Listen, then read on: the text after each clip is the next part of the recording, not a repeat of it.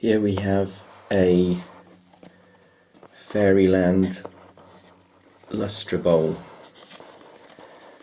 by Wedgwood, by their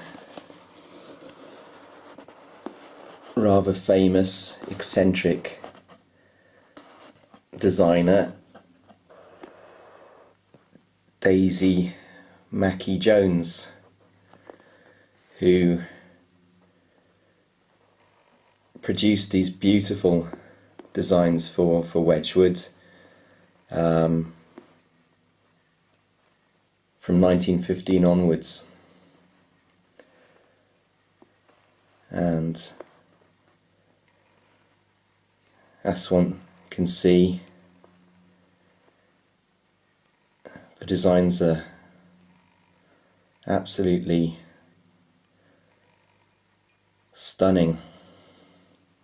They're actually one of my favourite pieces. I absolutely adore them.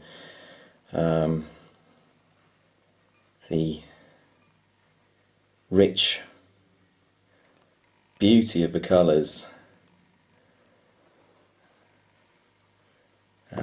make them such a precious, dainty thing to hold and to view. They're almost like a rare gem, the way that they can diffuse and break up the light. And this one's an absolutely gorgeous example.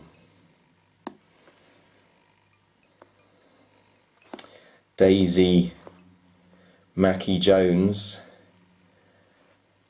was, they say, something of an eccentric, as can be seen very easily from her work here.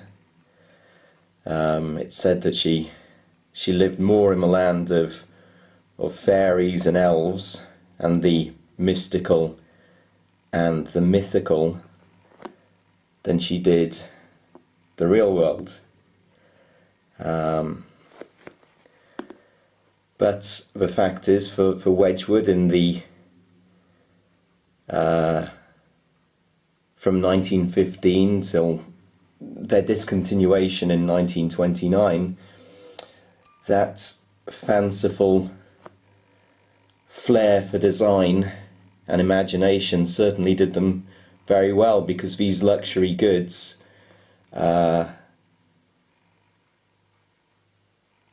did well on both sides of the Atlantic, both in the UK and America.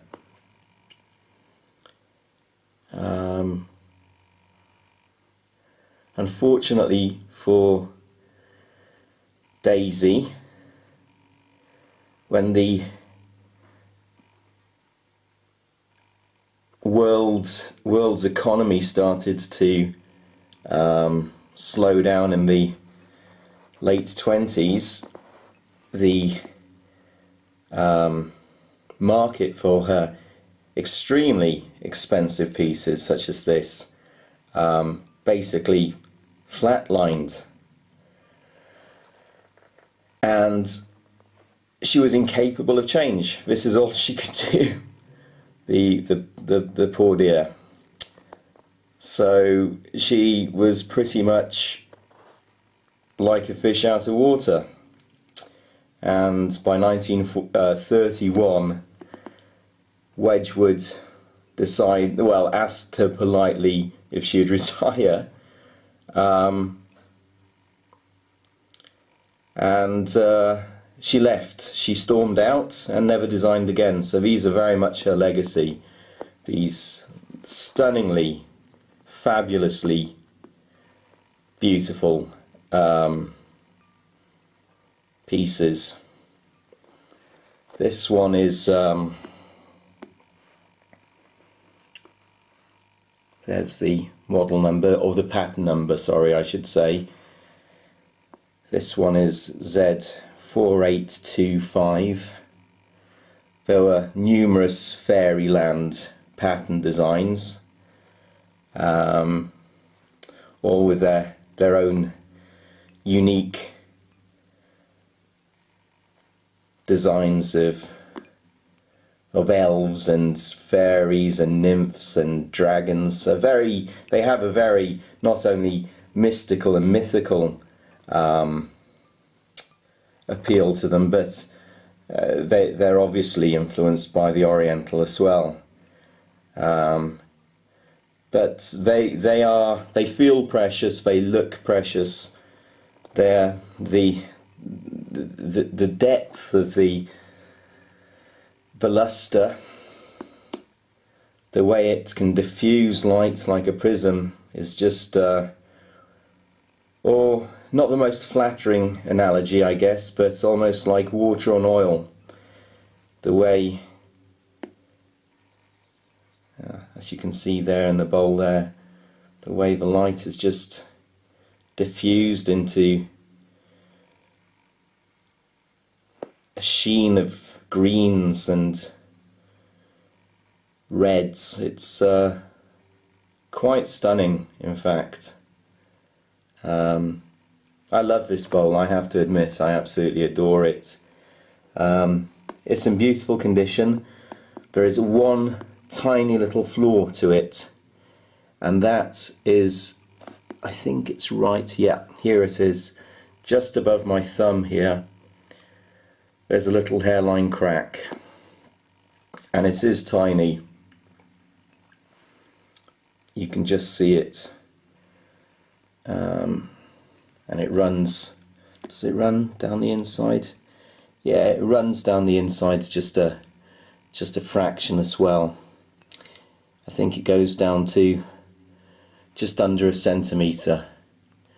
It's tiny. You simply don't notice it. I mean, you notice it under close scrutiny, but I certainly didn't notice it until I was, pretty much going over this beautiful bowl with a fine tooth comb.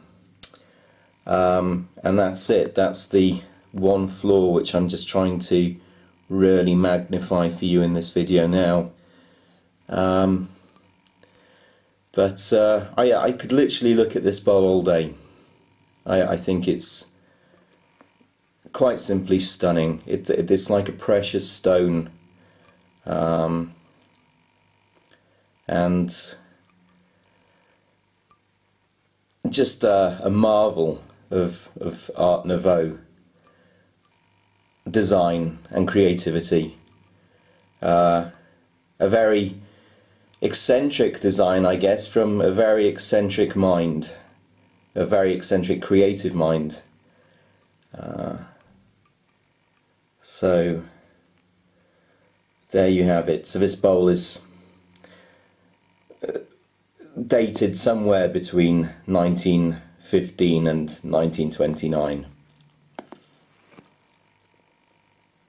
and it really is a very beautiful example,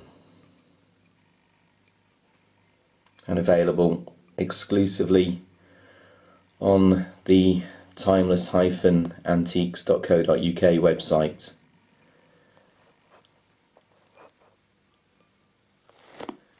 Thank you.